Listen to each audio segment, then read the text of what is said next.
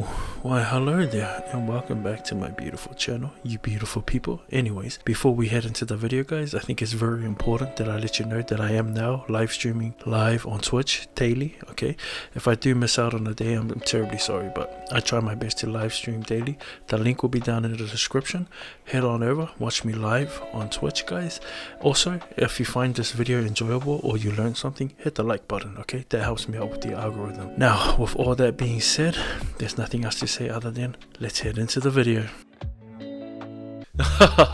Oh my god, Samantha, you're so funny. Oh, hello there. I did not see you guys. Anyways, I'm just over here with Samantha. She was just telling me a funny joke. But today's video, I will be crafting some bloodletters and some demon armor. As you can see, I have the artifacts for the bloodletter. This is called the hardened debo, and I also have the artifact for the demon armor. I should also say that if you're crafting either daggers or plate armor, come to Bridgewatch. As you can see here, these are all the crafting burners we have here in Bridgewatch. So raw goat, crossbows, daggers. As you can see, I'm doing bloodletters, so of course the daggers are here.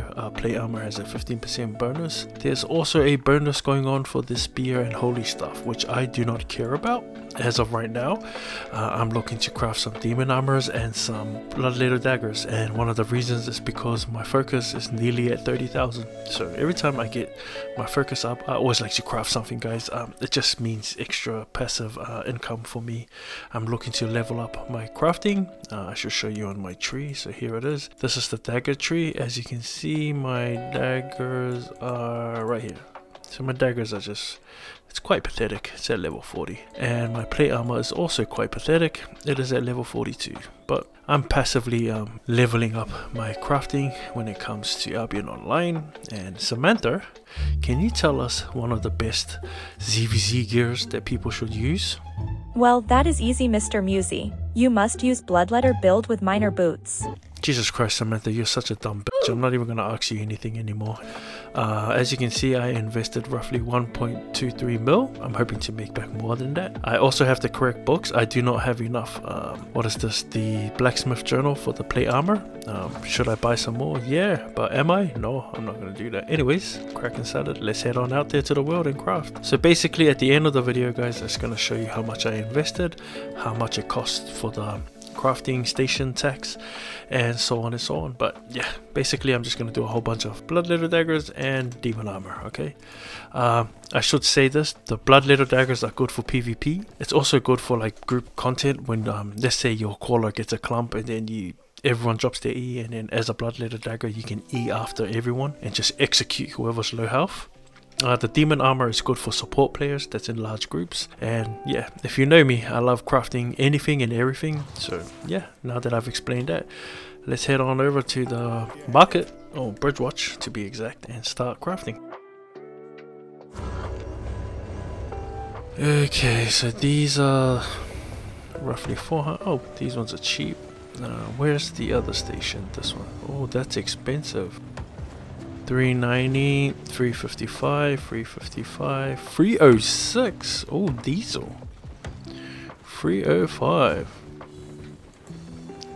And that one's 390 and 306. Okay, I'm gonna use these two stations. So this one down here, as you can see, and this one up here.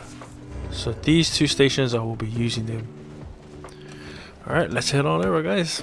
So yeah, basically I am going to be using my crafting focus points for crafting basically, and yeah, we should do the demon armors first. So first, can we use it? Yes, we can use the station. Awesome. Alright, pop my food and begin my crafting.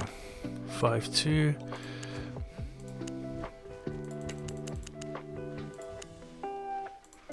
Oh no, I can only craft 7. And it's 5k. Oh, we're making profit.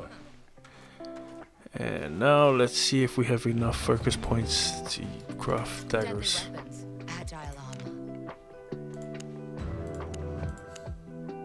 I can only craft 2.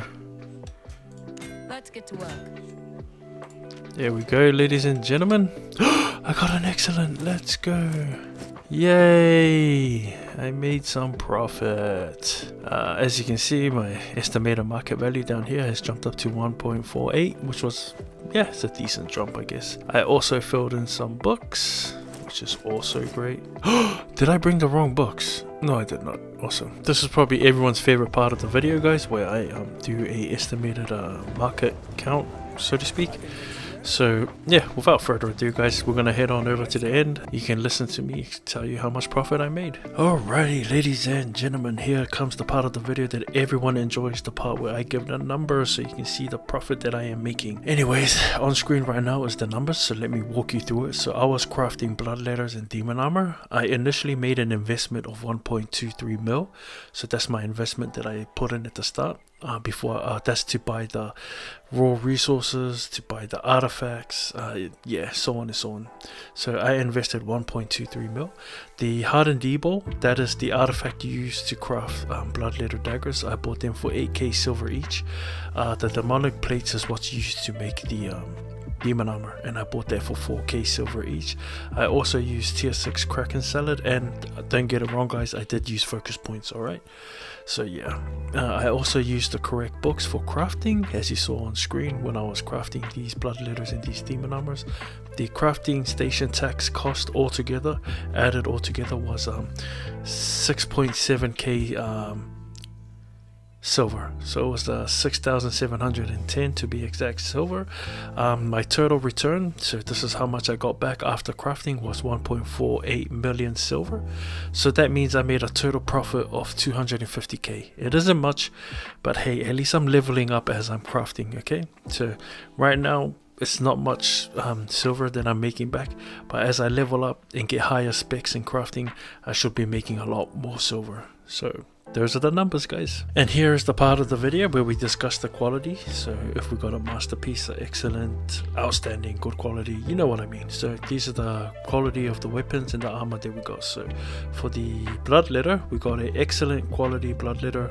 We had one outstanding quality Bloodletter. We had 4 good quality Demon Armor, and we also have 2 normal quality Demon Armor. So that's all the quality of the weapons we had. Now there's nothing else to do other than to put it up at the market for sale, guys. Now this brings us to the end of our video, guys. I hope you enjoyed and I hope you learned something.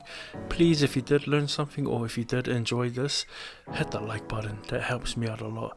Also, just a final touch up, guys, I am now streaming on Twitch, so if you want to get into the you want to join me, sorry, head on over down to the link in the description and follow me on Twitch.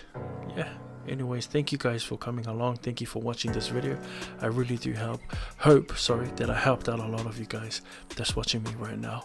Anyways, it's your boy Musi, and I'm out of here. But before I leave, guys, be good out there, and if you can't be good, then be careful.